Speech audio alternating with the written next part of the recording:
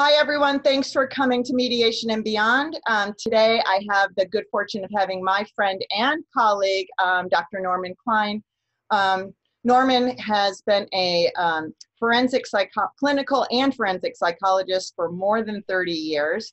He's published in textbooks, he's published in peer-reviewed articles, and he is a board-certified clinical psychologist and a board-certified forensic psychologist. He's also taught at major universities, and one of the things that Norman does really well is teach. And so that's why I thought bringing him on today to speak to what's it really like in divorce court if you happen to be contemplating it, wondering rather than just mediating out a divorce or doing a collaborative divorce, but if you're going to get into litigation, he's testified in courtrooms, many courtrooms, on behalf of both the plaintiff and defendant.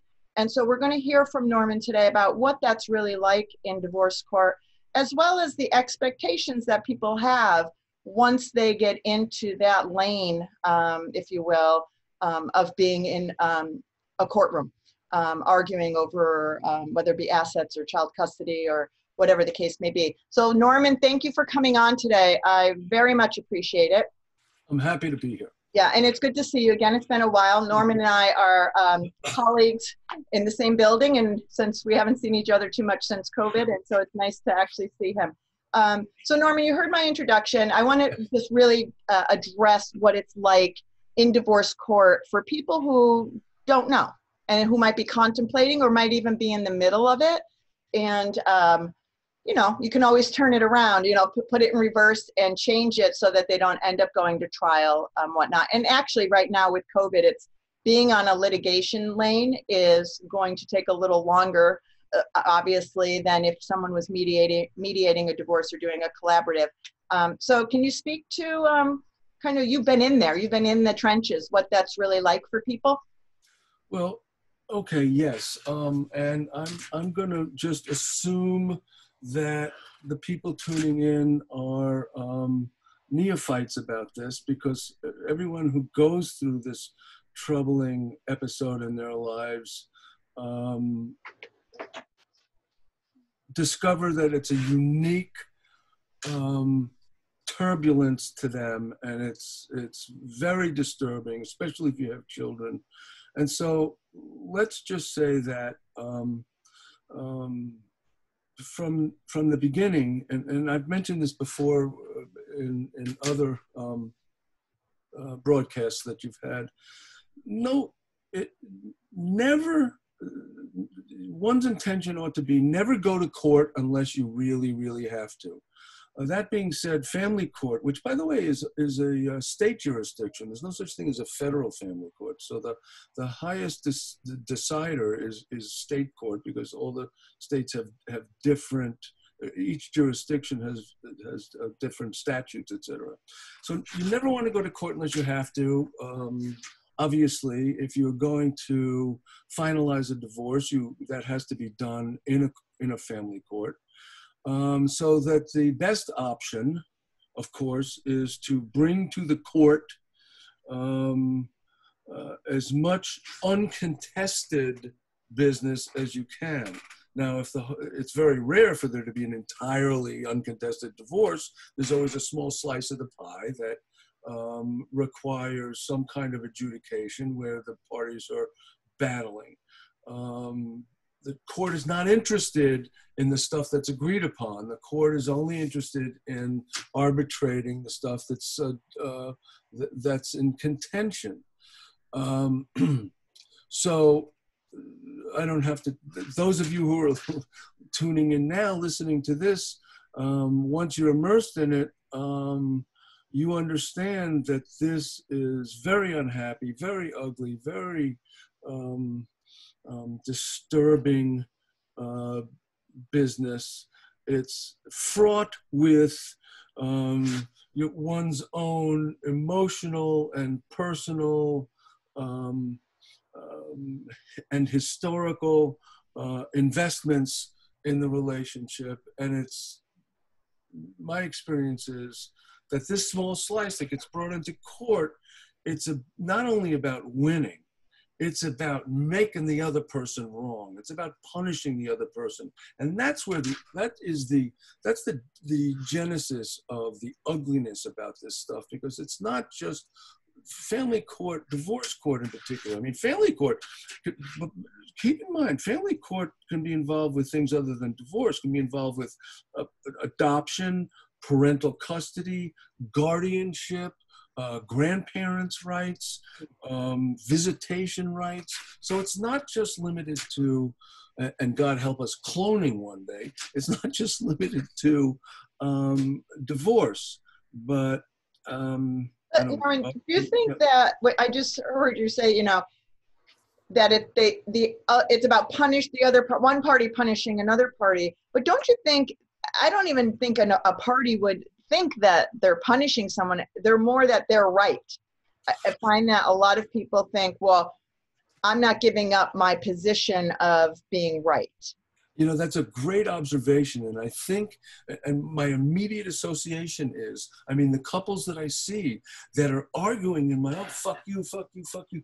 What they're doing is trying to use you and I, Colleen, as a referee to make us right and the other one wrong, to make one party right and the other one wrong. And they're using this as a battlefield in order to act that out.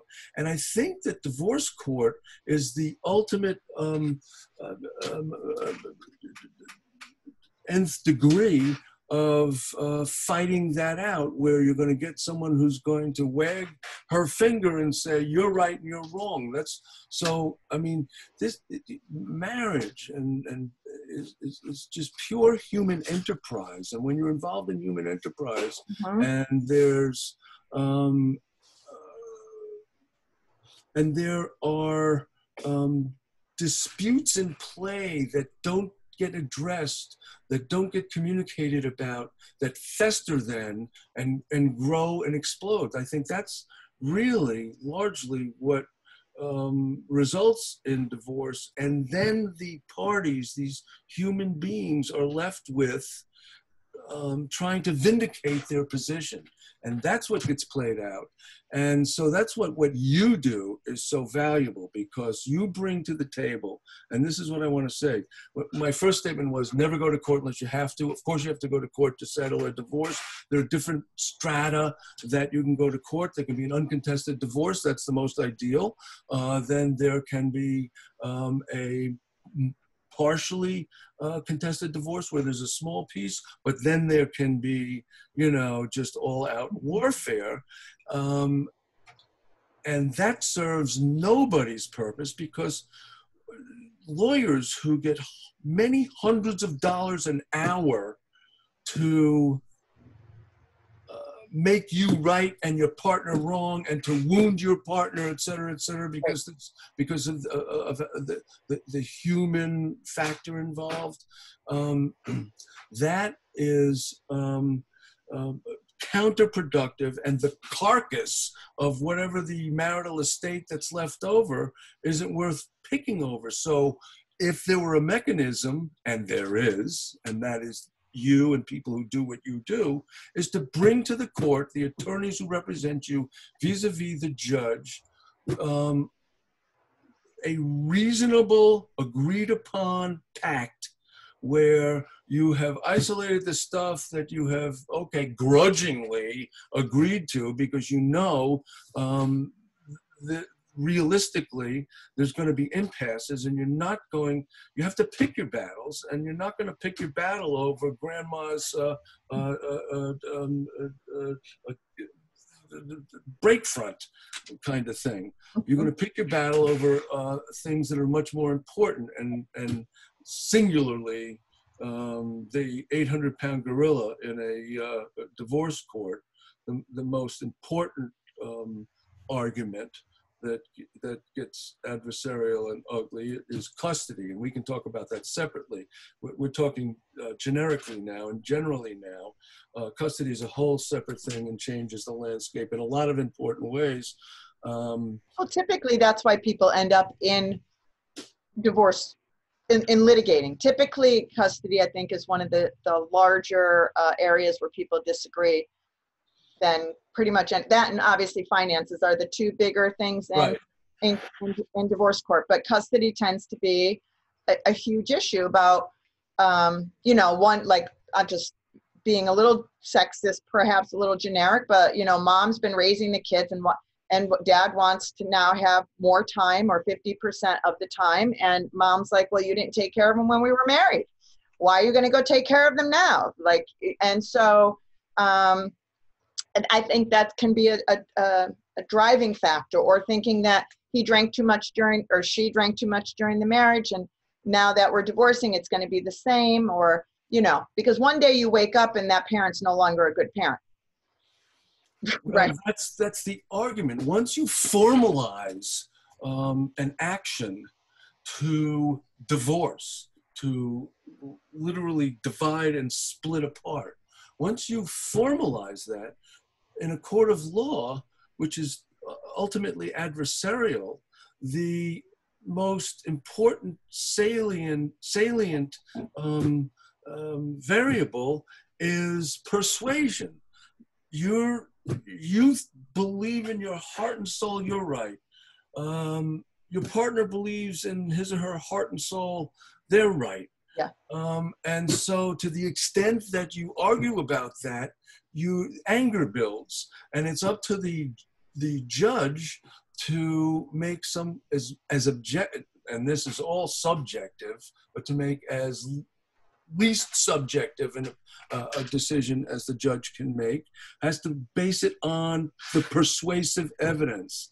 That comes down to persuasion, which comes down to the theater of court, which comes down to the talent of the attorney and the guile of the participants. And that's also your job, right? I mean, That's you're right. in there That's right. testifying on either the plaintiff or the defendant side, whoever brought That's the act, exactly right? So you're on there supporting kind of the outcome that they're looking for, if you obviously honestly believe that that's a truer outcome.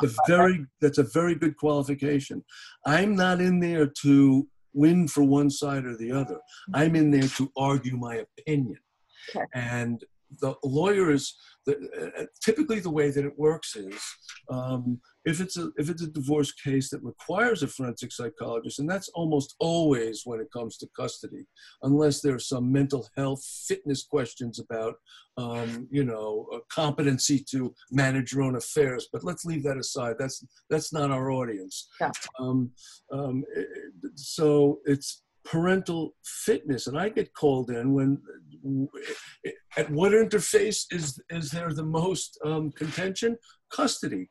And so the attorney who approaches me says, look, I have this custody case. I want you to evaluate it, and then give me your opinion, et cetera, et cetera, et cetera. So I'll do some kind of preliminary thing, and I'll give them a verbal opinion. Why only a verbal opinion? Because verbal opinions are not discoverable. Because I'm going to tell that attorney, okay, this is my general opinion. This is what I can defend, and then I'll go ahead and explore it more deeply. If the attorney says, nah, I can't use that, goodbye, pays me for my time, and good luck. And he'll find, or she'll find, someone whose opinion is more aligned to persuading from her point of view. When the smoke clears, what you have is, if it goes this far, if it actually goes to trial, and very often things get settled before trial because that's in everybody's best interest, especially the work that you do tries to promote that, foster that. Mm-hmm. But if it goes to trial, you're going to have a shrink on one side saying black and a shrink on the other side saying white. And it's going to come down to whose evidence is most persuasive. And that comes down to the theatrical presentation in court. You know, it's... never send a young forensic psychologist to court. You need someone to have made as many mistakes as I've made over the years, who has learned stuff and learned how to talk and to whom to talk and what to say. The theater of it, that's what people don't understand. You think that going into court, oh, I'm right and she's wrong and she's an adulteress and he's a drug addict and he got arrested and she's... didn't sign her kids up for school. No, the facts, and this is what's so frustrating, and this is what's so angering, and this is a lot of your work too, on the clinical side, is how do you get people to accept, live with, and move on from how unfair this shit is. But in the court of law, that's the battlefield, and there's only one ethic on a battlefield, and that's win. And so, and that's the stand. and that's the ugliness of, which right. is why I retreat to use you, so that what you're bringing to court is only a small, minuscule slice of the pie. Yeah, no, and I mean, like, for what I do, trying to get people more to mediate and to come to an agreement where really no one wins, because it's not really about winning. It's about, okay, that worked out for the best of both of us as best it could be. But I definitely don't think it's about, when you're trying to mediate, where I'm doing a mediation, it is not about who's going to win. No one wins. And you need to convince them up front that the definition of a great compromise is it results in nobody's happy. If somebody's happy, it wasn't fair. Yeah, and I think that you have to, at the end of the day, your own standard, right, is, okay, I did the best I could. It wasn't 100% what I wanted, but it wasn't 100% of what I didn't want. So there's that middle ground. But what you do, and where couples are headed who kind of dig in their heels, Dr. Phil, from the Dr. Phil show, calls them right fighters, where you're so entrenched in being right. Oh, right fighters. Right. I'm so intent on being right that I've lost scope. But the corollary is in a divorce court, your intent to fight for right is secondary to making the other guy wrong. That's the real emotional power engine behind what you just want someone to go, you're right and he's wrong. I told you so. Right. That's right. I told you so. I told you so. Right. And so the expectation of entering in that lane of going into litigation for whatever, if it's a financial or a custody thing, the inherent expectation is that they're going to come, if the court listens to me like they should, then I will come out with what I want. And that's not necessarily how it plays out. It is really Russian roulette. That's right. And I think, listen, divorce is, in most people's lives, a very unique experience. And so they have no grounds for understanding an accurate reality.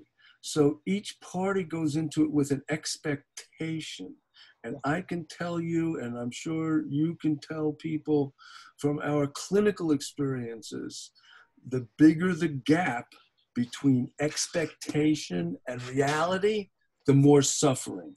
And so part of our job as clinicians with couples who are hurling towards some profound disconnect is to course correct their expectations about what's reasonable, their assumptions which may be misguided, to the extent that we can attenuate those two things to narrow the gap between expectation and reality, the less suffering.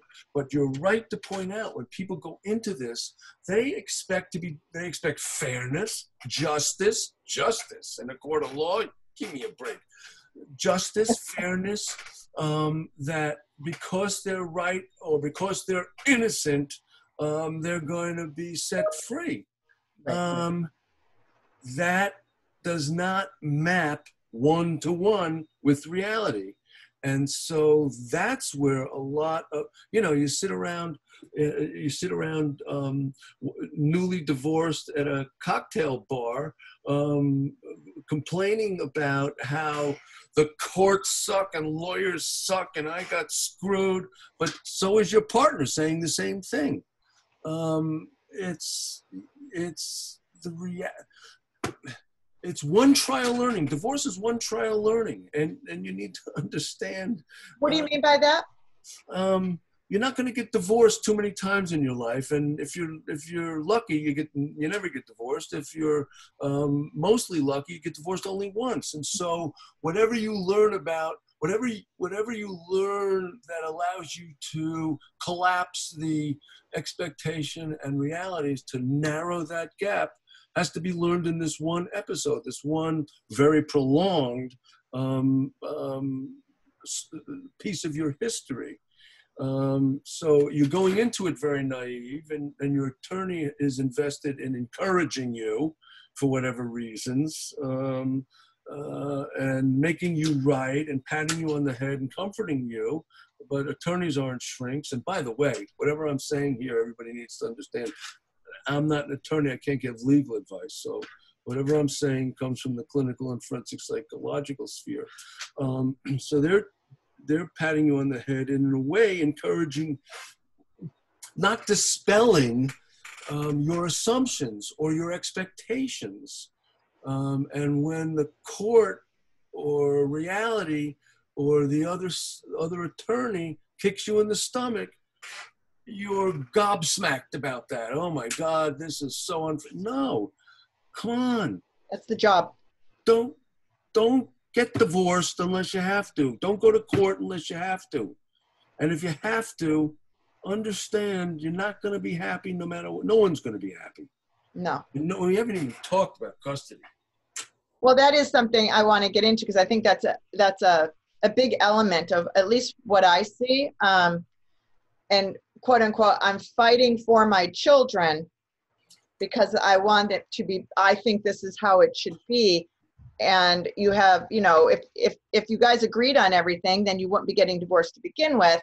But I think, the co-parenting, to me it's not even in a divorce term. You should be co-parenting when you're married. Like you're parenting, right? And so whether that marriage doesn't work out doesn't mean that the father or the mother then divorces the children. That's a very good point. That's a very important distinction. Those are two separate roles you have. Spouse is, the Venn diagram of spouse and parent, they do intersect in important ways, and they're separate in very important ways. Yeah. Yeah. A father's going to have a relationship with his children, even if he's married, the whole time that's his own relationship. But my parents are still alive. Both of them, I have completely different relationships with each of them. They're still married, they're still alive, but if they were divorced, I'd still have completely different relationships with both of them. It's really, the marital piece is not why I have the relationship with them. I have a relationship with them because they're my parents. Right. That's the separate part of the Venn diagram. Right. But in divorce, it's very hard, I find, for either party sometimes to separate out spouse from parent. Because those emotions get in the way. And they get delivered to this cauldron. The divorce is a cauldron of bubbling everything, where all the roles and variables are get blended, percolated together. And so that's not the place it's supposed to get separated out until and unless it comes to custody evaluation. And what are some of the things that they look for when you're talking about custody evaluation? So if I mediate, we create, my first thing I do is a parenting plan. It is the most important piece of unraveling the family and creating a different dynamic for them. So that parenting piece is super important to me, very detailed. But when you go down a litigious route, what is that standard that the evaluative standard that you're looking at? Okay, well, just briefly historically, let's. I'm online here. Briefly historically, the first case that ever crossed my awareness about a court judging parental fitness was King Solomon. You know this from the Bible, where these two women come to King Solomon. They call King Solomon. the adjective Solomon-like, it has to do with wisdom, and this is based on this case. Two women come to Solomon. One's crazy. One is the mother of an infant, and the two women are disputing whose child that is. And so Solomon does whatever he does, and one woman says, so Solomon listens, and his verdict is, okay, we'll split the baby in half. And one woman says, fine, I'll take the half child. And the other woman says, oh, no, you can't do that to my baby. You can't. And so Solomon, of course, awarded the baby to the most fit parent. So that was the first case. Yes. So I never thought of it that way, but yeah, that's right. Yeah, but that was the first case. Fast forward to medieval times where where children were property. Women couldn't own property, and so all custody rights were automatically granted to men. Fast forward from that to the 1880s, where English common law introduced this idea that the tender years doctrine of children then swayed courts of law to give custody automatically to the mother unless proved unfit. Fast forward to that to 1910s, first women's movement, where they're looking for equality. Children now, there are labor laws, children now have their own rights, and now it starts to get very cloudy. Move on to the 70s, where the women's movement establishes real equality, and now for the first time, family courts and divorce courts come face to face, abutting questions of custody, because it's assumed that that both parents are fit, not because the children is property and not because of tender years. They both have equal claim. And so what do the courts do then? They retreat to the first preference, which is the parent that was the most involved in caregiving. What is it? The preferential, what was it again? Let me get the right term. Which was typically the mother, anyways, back at that's right. At that stage, right. the homemaker. Right. The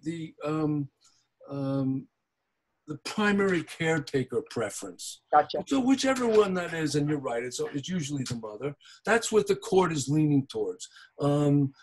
Absent that, or questions of fitness that contaminate that question, then the next one is joint custody, and they start, and this goes to one of the questions in our last session, judges try to start at 50-50 until and unless there is evidence to show that it ought to be otherwise.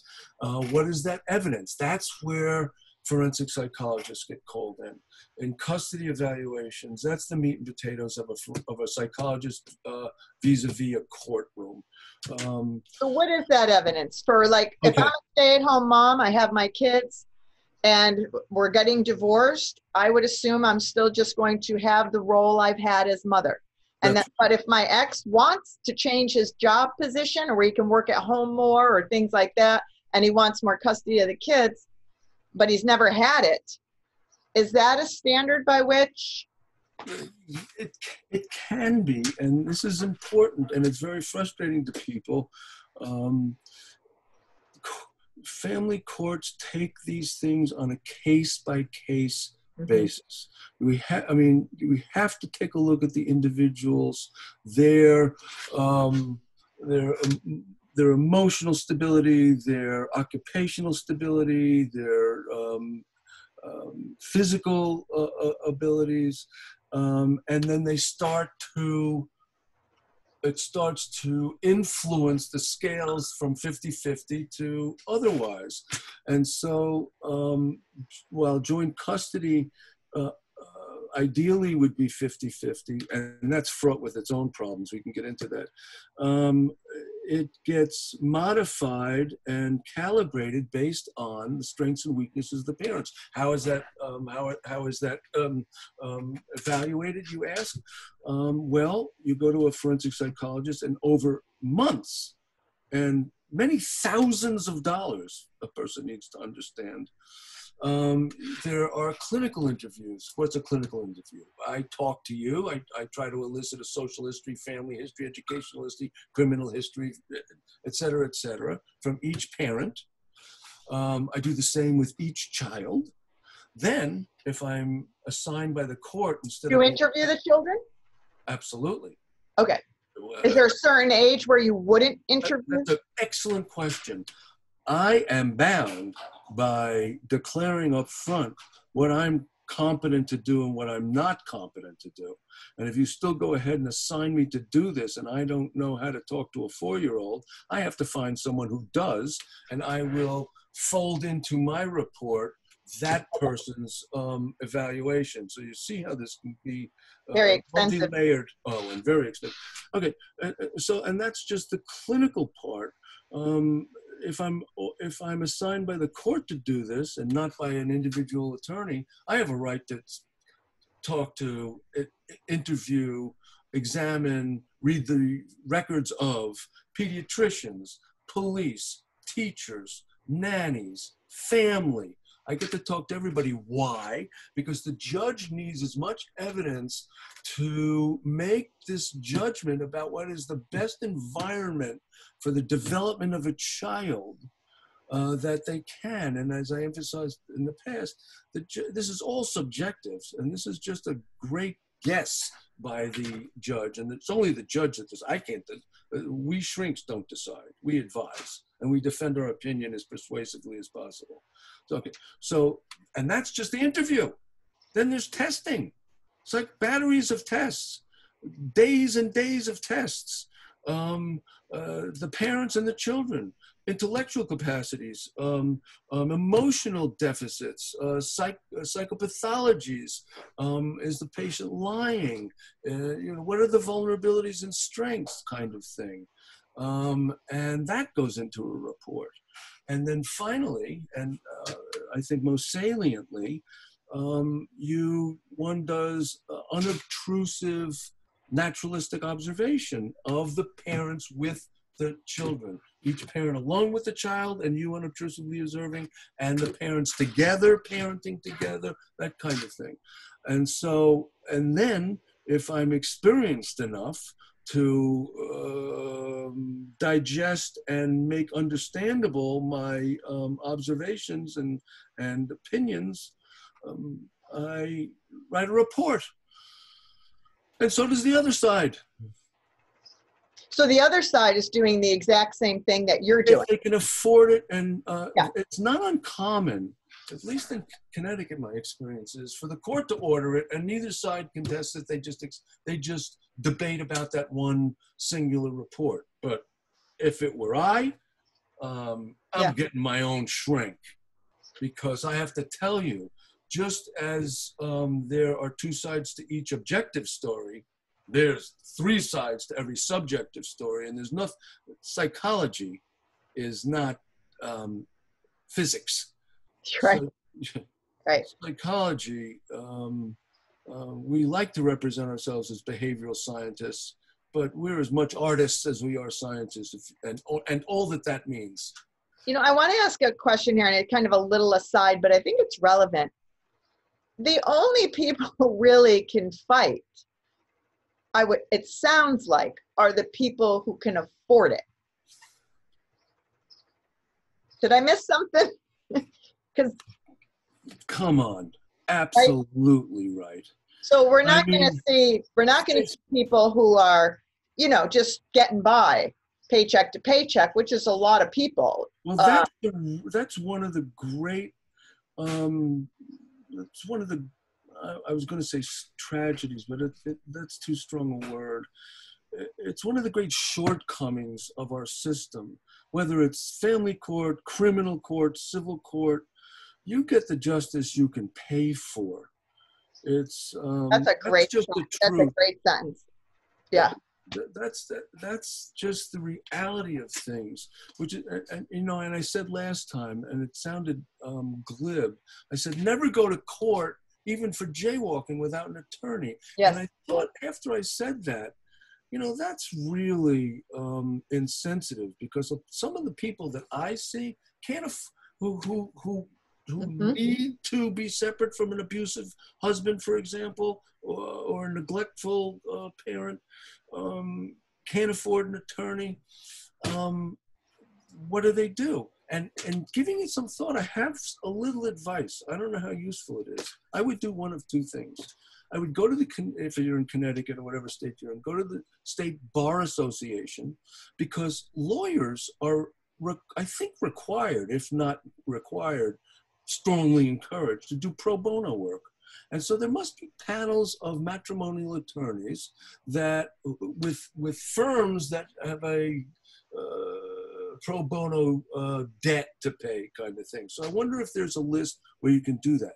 If short of that, if you're contemplating divorce or you're at some impasse or crossroads within the process, you don't have to retain a matrimonial attorney for divorce, which is $15,000, $20,000 just for the retainer.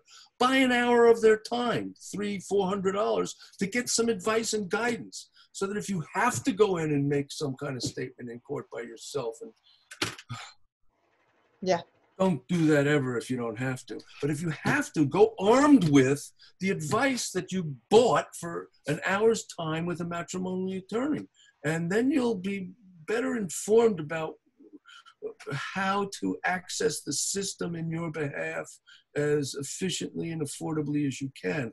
It sounds that even that sounds ideal, and there are people who can't do it. But hey, let's deal with the reality here. Well, I do know in some of the courthouses, here we're in Connecticut, that you can go in and get some free legal advice right in the courthouse. I didn't know that. Yeah, it's one day a week, I believe, like down in Stamford, where you can get. So, and the clerk's offices, I have to say, are super helpful. No kidding. They're loaded with information. So I think even accessing your local family court, if you're contemplating divorce or trying to get information, I always think knowledge is power, right? If you're just trying to collect your information and how to go about things, given your situation, like you were saying, no, it's not cookie cutter. No two families are ever the same. No two divorces are ever the same. And so I think just trying to empower yourself with knowledge and then make a decision. Yeah, I think that's really good. And if it is domestic violence, you can go to your local domestic violence. Well, that's a whole, right? That's what I'm just saying, and get information on how to strategically go about that in a smart and safe way. So, but yeah, so those are good points. But when you were speaking, it really struck me that the only way, and not that it's a bad thing, that if people need to argue and they're sticking to their guns and they're right, that they're going to hire who they need to hire, whether they have to sell their home or, get rid of all their money, whatever they need to do, they're going to hire people, because one side or the other will not, negotiate it out and mediate it out. But I was thinking that sometimes families don't have that option.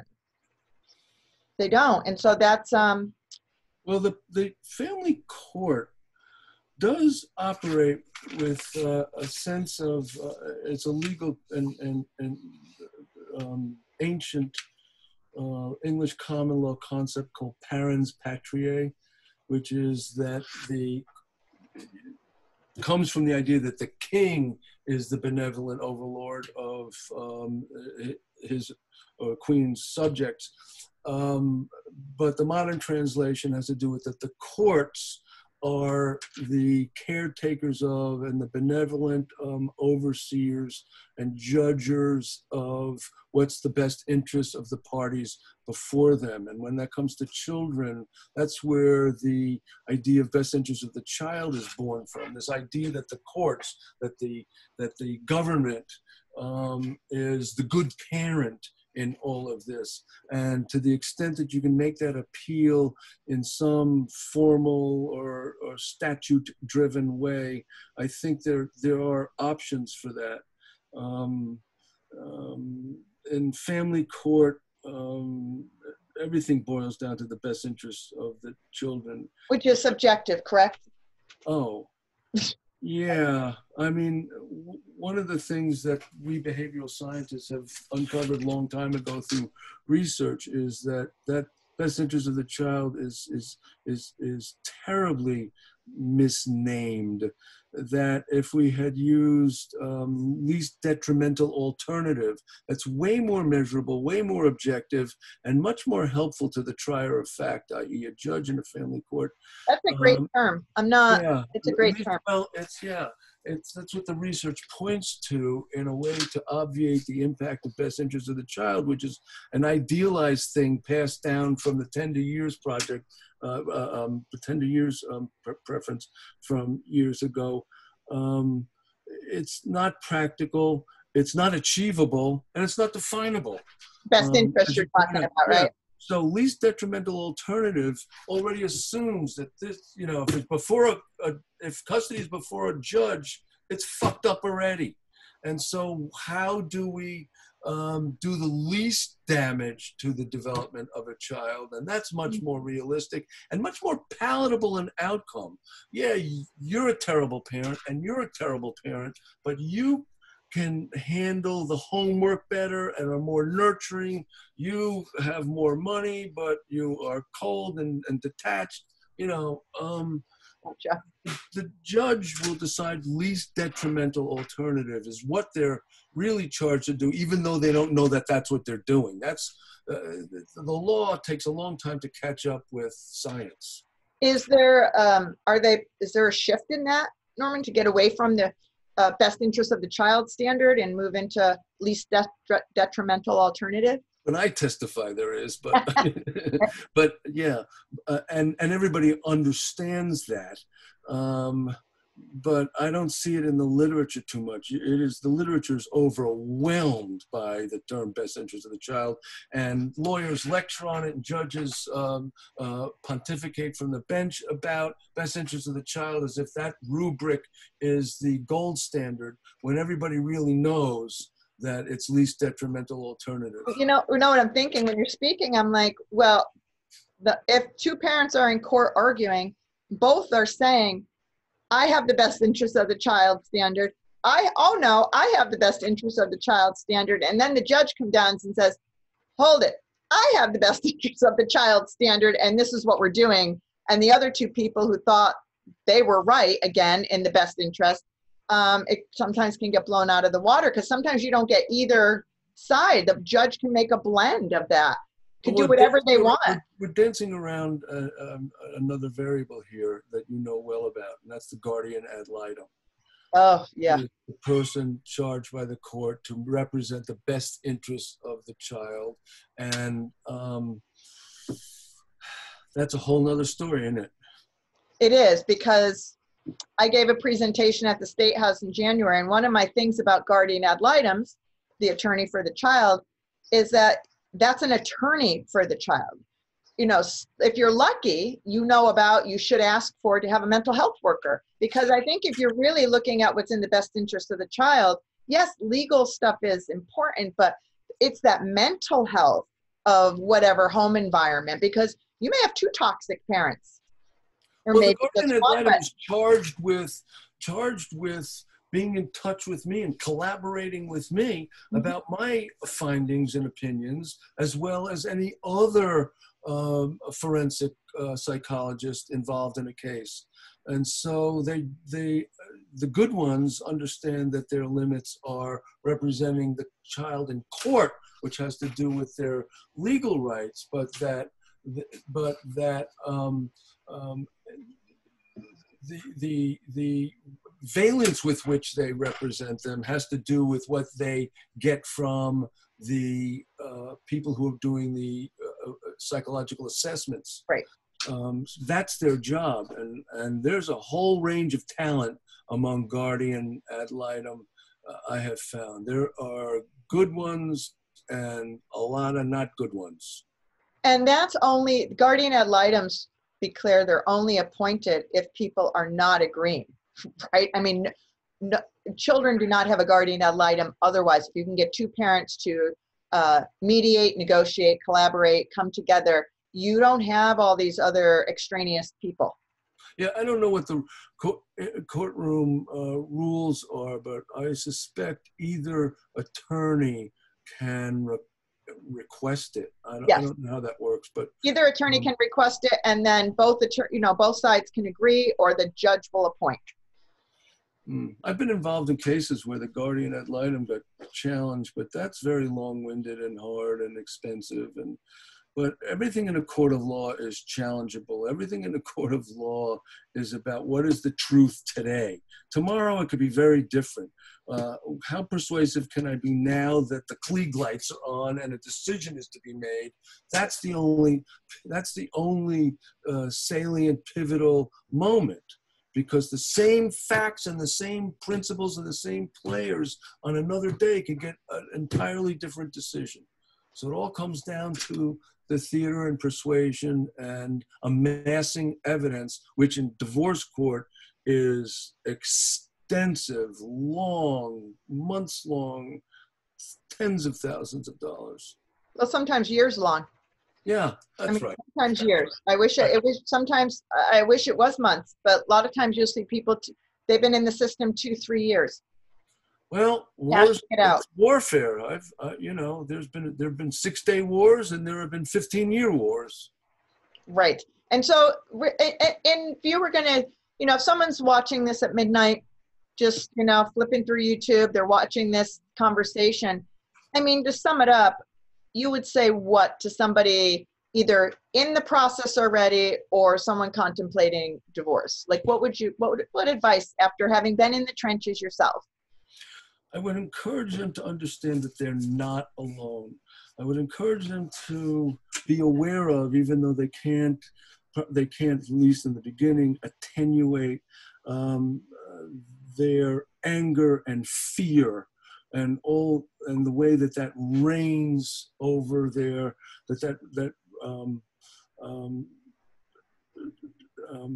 controls what they think and feel.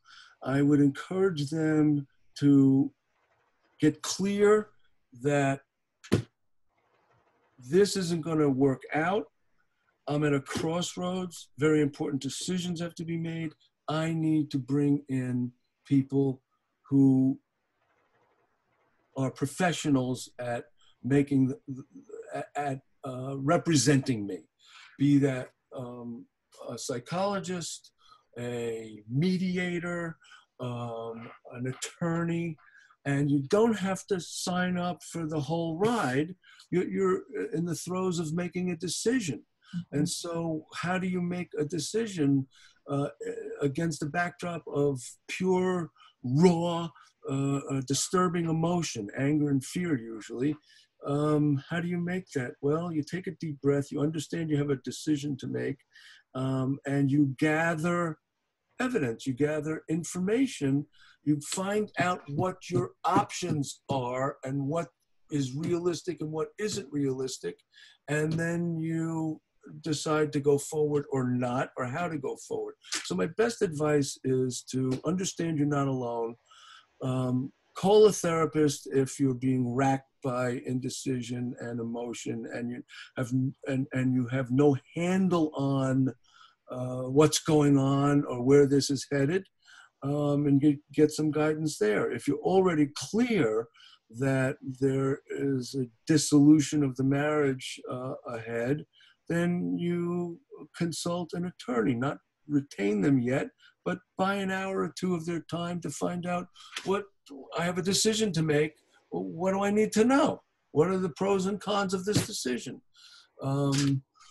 That's my best advice. Which doesn't mean you have to use that attorney going forward, but it is just knowledge is power. And if you have a therapist, I would say get somebody who knows divorce court, who understands absolutely. Divorce, not there just are any therapists therapist. Like yourself who do clinical work purely and also do mediation.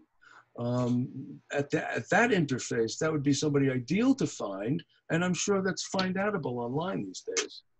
Oh, it is, but that's what if you're looking for a therapist or someone, go to somebody who knows, or go see a mediator or an attorney, like you said, but who's in that field. Just don't go see anybody. But well, thank you, Norman. I can go on, and I know I'll be bringing you back on. So excellent.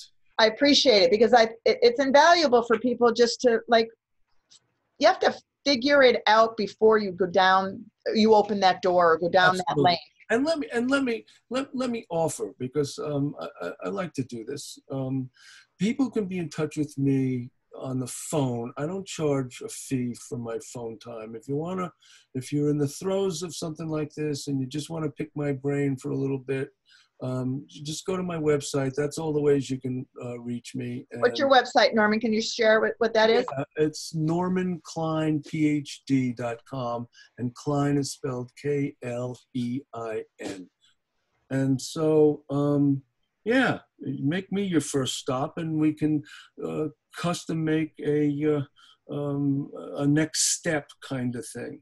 I guess I'll see you in the hole. Yeah, you can contact Norman, and I'm right next door to Norman, so we can certainly help you out or talk or whatever. But yeah. I really appreciate you coming on.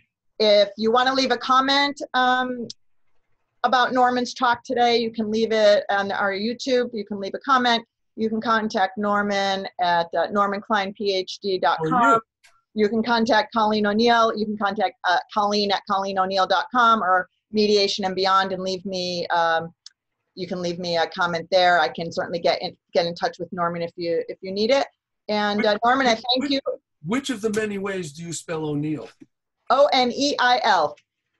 It actually does have an apostrophe, but technology does not like apostrophes.